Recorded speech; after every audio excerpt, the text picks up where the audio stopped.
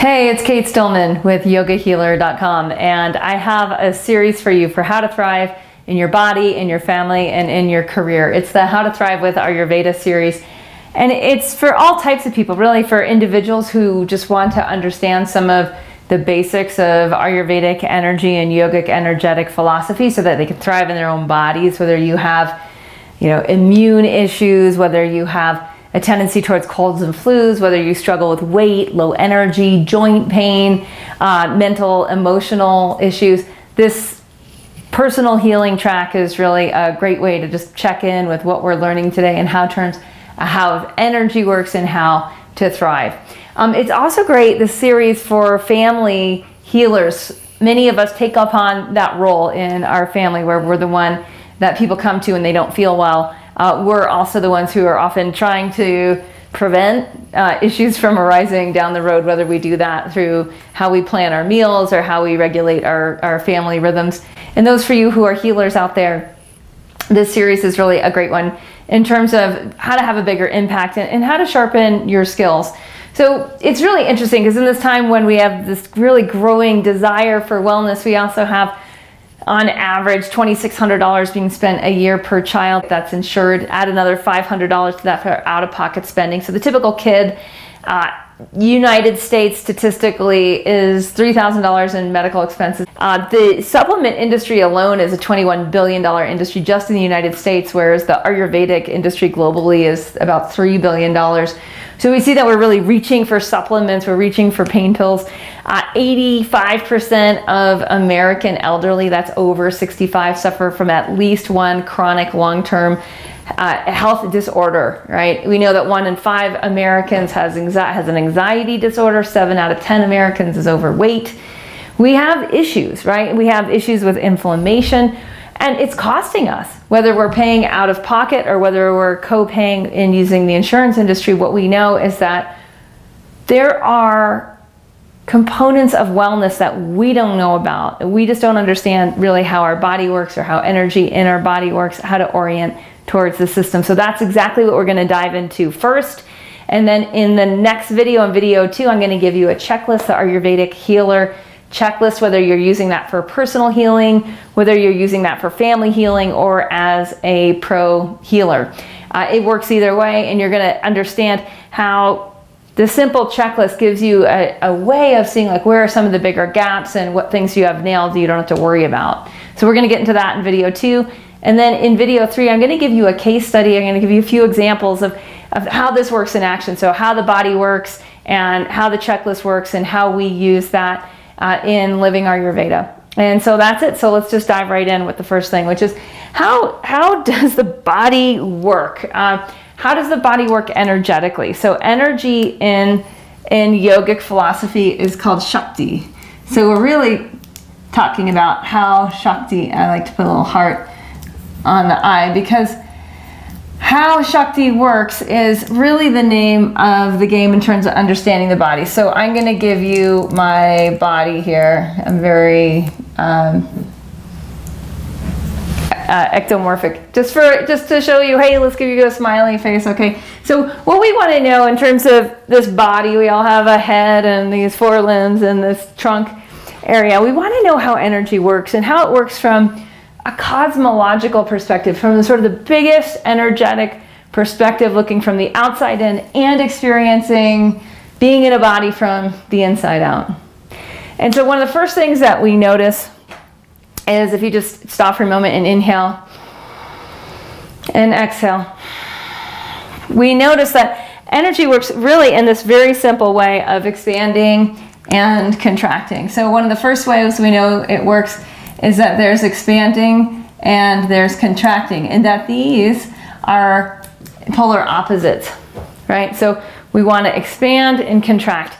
Expand where, how? Well, if you actually feel into it, you might notice that you want to expand in all directions. You want to expand both down and up and in front and back and sides. Like you really want the energy to move in all directions. There's a number of things that happen when energy can't do this, when the breath can't do this, and when prana, which is another word for how energy moves through breath in the body, through the flows of subtle energy in the body. Is when there's blockages, we don't get that expansion contraction. So if that's going on, we know we've got a problem if we can't just expand up, down, in, out, side, top, bottom, right? All these different ways. Now, if we look at what's happening there just energetically, right, we're going to start to draw some arrows. So energy wants to go out, and then it wants to contract back in. All right, so the second way that energy works, number 2, is that it moves up and down, that we're organized on a polarity. You have 2 feet beneath you, you have the crown of your head above you. So energy wants to flow up and down, and its first movement is really down from the crown chakra, straight down, bam, bam, bam, through the center line of the body, right? And that's the descent of consciousness. It's the descent from the heavens into a body, into the earth. It's also the movement, like when you wake up in the morning, what you might notice is like you want to urinate. You wake up and energy wants to move down and out before you put new things into your body, even new things into your mind. The body just wants to drop urine, drop feces, etc. So this up-down action, how energy works. Now, if this isn't happening, if this up-down isn't happening, what will tend to happen is you'll often hear this, like people will say, oh, I feel, if they're really busy and got a lot going on and overstretched, they'll say, I feel ungrounded, right? And what does ungrounded mean? It means not as much energy is moving down as is moving up, right? And so then we have an imbalance of flow. We talked before about what happens if we can't expand and contract. Well, what happens if energy can't move up and down? Now, what happens if energy just moves down? If all the energy is just going down in the body, we have a whole other issue. We might have issues with, say, depression or heaviness, or even on a very physical level. You can see some people get swelling in their legs. They'll get edema, where their legs will get swollen, or they'll get varicose veins in their legs, because down here, the energy is going down, but it's not getting bounced back up. Right, so what's happening there? Well, we're going to get a lot less blood flow, heart, head. We're going to get a lot less mental, emotional stimulation. We'll start to see heaviness in the moods as well. So this up-down flow is crucial to keep an eye on. And in the third way that Shakti works, the third way that Shakti moves, is that the 4 corners of the torso want to be opened up. So we're just going to name this one 4 corners. So we have these corners where the arm bones go into the shoulder sockets, and the leg bones go into the hip sockets. So I was with a friend yesterday. We were stand-up paddling down the roaring Snake River. We like to whitewater paddleboard, this little posse in my family. And one of the guys who works construction, he's maybe close to 50, and he's complaining about his lower back pain. So at lunch we took a little break, and I got on my hands and knees on the beach, and I showed him, I'm like, see if I lift my knees up with just my feet down, so it's like a mini down dog, and I squeeze my shins in, so if this part goes in and my thighs go out, this is Anusara Yoga 101 for those of you who studied Anusara Yoga. If we squeeze this in and move this apart, energy is going to flow down here, and then the back, this pinch in the back, will get relieved. So these 4 corners of the torso, what we have is we want the arm and leg bones to be totally plugged into the torso so that we don't get overextended, so that we're grounded. But then what we also want to do is from the torso, we actually want to be able to open the gateways around the heart, and then also around the lower back, sacrum, pelvis area. That we want these 2 parts of the body, basically what's above the belt and what's below the belt, to be able to be very expansive. And then what does that do? That bounces us back up to number 1, that the inhale, exhale, the expansion, contraction cycle is very dynamic. When that's happening, energy can flow both up and down easily. You won't get back pain, you won't get neck pain, you won't get depressed, you won't get anxious, right? So you get that balanced flow. And then we enhance that through opening the 4 corners of the torso. So I'm not showing you exactly how to do all of this right now. That it's a little bit more complex, and we'll get more into that later. But what I'm really getting to you is that, like, what is going on with these in your body, or the bodies that you're taking care of if you're a parent, or you're taking care of your parents, or if you're a pro healer and you're taking care of other people in the professional realm. This is just a really easy way to start to orient. And what you'll notice, if I just erase this in here, what you'll notice is that this line is where the chakras are, right? So we've got 1, 2, 3, 4, 5 in the throat, 6 in the third eye, 7 in the crown, right? So this line is the line where the chakras line up. This is where all the action is, right? This is the up and down flow, but it's totally dependent on expansion, contraction, and it's totally dependent on these four corners being open and integrated, right? So both of those things. So that's just a little primer on how Shakti works. What I'm going to talk about next is like basically how Shakti speaks, so that you can start to understand the language in which energy in the body. Remember, Shakti just means energy. It's the primordial feminine energy, right, that makes everything get going and thrive. This whole series is based on thrive. So if we don't have expansion, contraction, if we don't have the upward and downward flow of energy, if we don't have the four corners of the torso all opened up, we're not going to experience a lot of energy. We're not gonna thrive. So let's learn next exactly how Shakti speaks. So there's two handouts that go with this first video, and the first one is the body map. So you can start to draw the energy flows on your body as I walk you through what could potentially be going on there. And the way that we're going to understand what could be going on there is through how Shakti speaks. Remember, Shakti is energy, and this whole series is based on how to help you thrive, which has a lot to do with experiencing both grounded and uplifted energy simultaneously. Okay, so how does Shakti speak? What is her language? What is the language of energy in the body? And what we know about this, and it's so important to get this, is that energy speaks through opposites. We live in a world of, you can even tell from what we just talked about, like up, down, expand, contract, four corners or gateways that both connect and integrate and also expand or up level, right? That there's these different ways that we see the opposites in action. The yogis call those opposites spanda, right? Where we have pulsation in the realms of duality. So the way that Shakti speaks is through what we call gunas or qualities. And the other word for these qualities is really that they're opposites. They're the spectrums of opposites. We can make some goalposts here and draw these opposites going out. So if we talk about, again, we draw our stick figure person in, right? And is there energy, is more energy going up or is more energy going down? So on this side we could say energy is going up, and on this side we could say energy is going down. And where are we at? So if the person has, like we gave some propti or diagnosis, if there's more energy here, if there's more congestion, if there's more weight, if there's more awareness of that which is below, even living in the past versus the future, that's more down and back, right? So if there's more going on down here, we would maybe say, just like on the scale, well, here's the midway, there's more energy going down. If it's like getting serious, we might put that dot right about there. Now, if we look at other opposites, right, we talked about the energy going inward or outward. Is it expanding or is it contracting? One of the ways the yogis talk about that pair of opposites, is it subtle or is it dense, right? Is it subtle or is it gross, actually?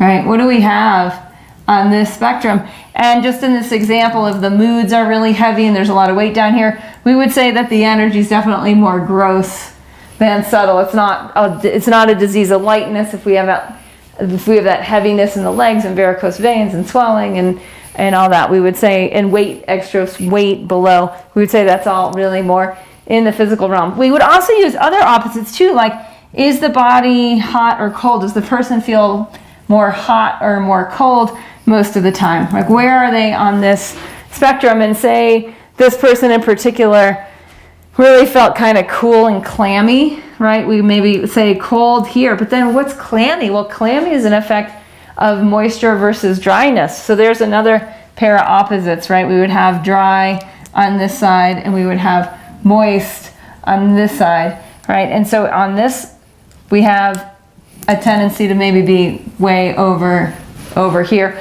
And this is how it is with any kind of imbalance, is we can start to see these opposites, and there's lots of them.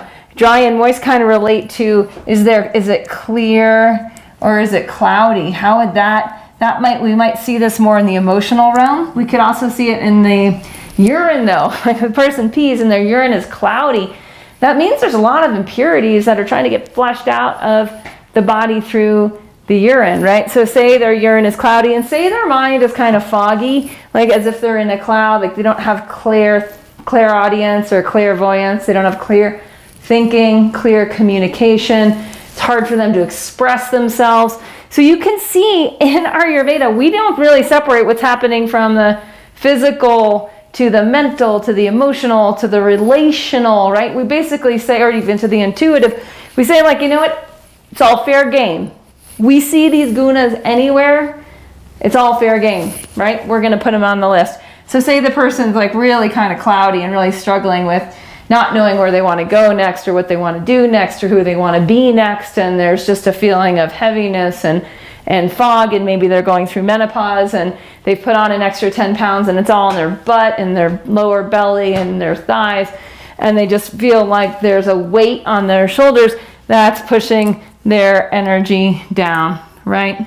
And what they might also feel is that they are imploding, like they have the weight of the world on their shoulders and it's pushing them down. And you can start to see like, whoa, they're really on this side of the spectrum here, right? So knowing what the spectrums are is really, really super, super helpful. There's other ones like rough versus smooth or slimy. It's kind of a fun way to think about it. This person may have like a slimy congestion when they wake up in the morning. They may have a lot of like phlegm and icky stuff. So what I want you to do is look at this worksheet that is the 20 gunas worksheet, right? We know that there's 20 like /22. There's a bunch of gunas. To me, the number doesn't really matter. It's just starting to understand these different spectrums, that there's these spectrums, there's these opposites, and the more that we understand what's going on between like subtle and gross. So another one is on liquidity, like how viscous is the energy in the body, or how dense, right? How solid is it? And so we see there's ways of understanding like viscosity, even in the blood. Is the blood more liquidy? Is it more watery? Is it more solid and just heavy and like thick blood, right? Is their blood thick? So for this person, it might also be on the slimy side and on the dense side. And then what we see is like, okay, a lot of these have attributes that are in common, right? That often grossness will come with density, things that are more in the physical realm than in the subtle realm. We can look at the same spectrum, and let's do that now. In terms of a different issue, let's look at it actually in terms of anxiety. Okay, so now let's talk about what happens with issues with anxiety. And the reason we're going through this is, say you're trying to diagnose yourself, or say you're trying to diagnose someone else in your family, or say you're a pro healer and maybe a yoga teacher, and you're noticing certain imbalances happening in your students, or you're a doctor who's interested in holistic theory, and you're wanting to be able to identify what's happening energetically in your patients. These are all good reasons to pay attention to this. So if we look now, like how does Shakti speak in terms of, we're going to use the symptomology of someone who has anxiety, and we'll say they're overwhelmed, and we'll say their weight is yo-yoing. It goes up and down. Okay, so this is what the person's experiencing. This is what they're complaining about. You might see this even if you don't take all of these symptoms as we kind of go through them.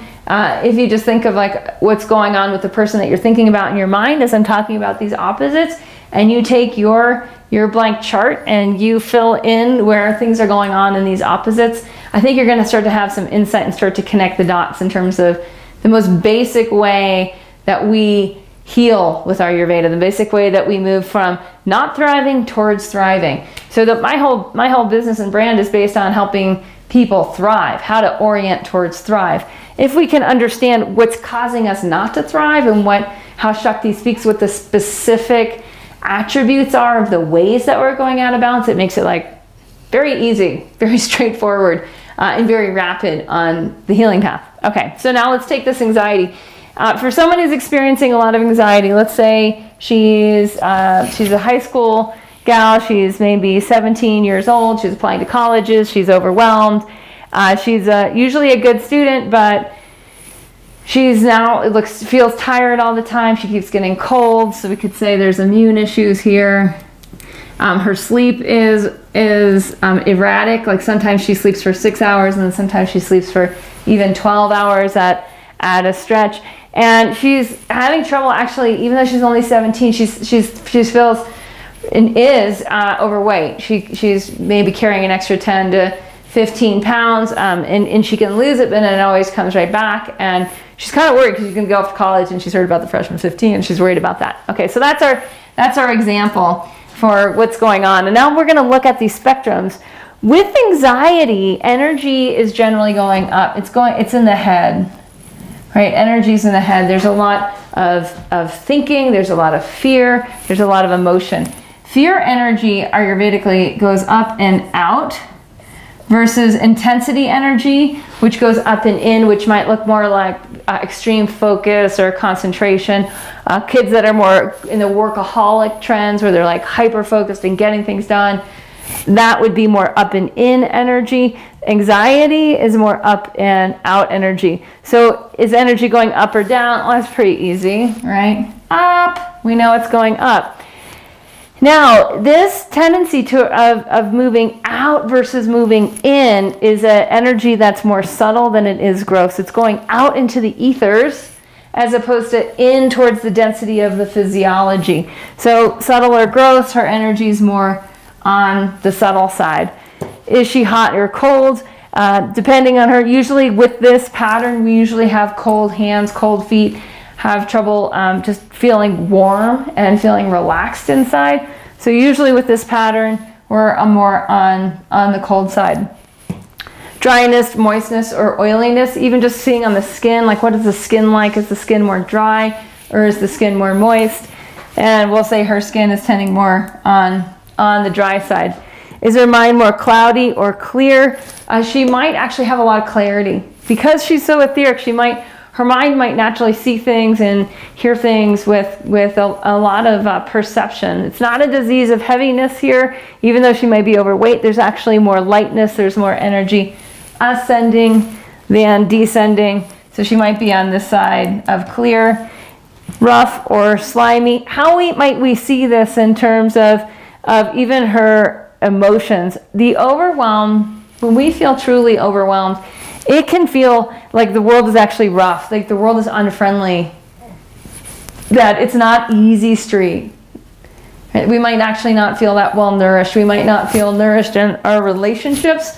We might not feel nourished by the foods that we're eating, and we might just feel like it's rough, and we have to have a tough exterior and protect ourselves in order to get by. That's often the physio, like I'm just energetically showing you what this can feel like. For those of you who don't experience anxiety at all, you might be really unfamiliar with that, and you might actually just notice like, hey, you kind of feel like life is good, it's all okay, it's not a problem. But other people are not having that experience who are in this anxiety overwhelm.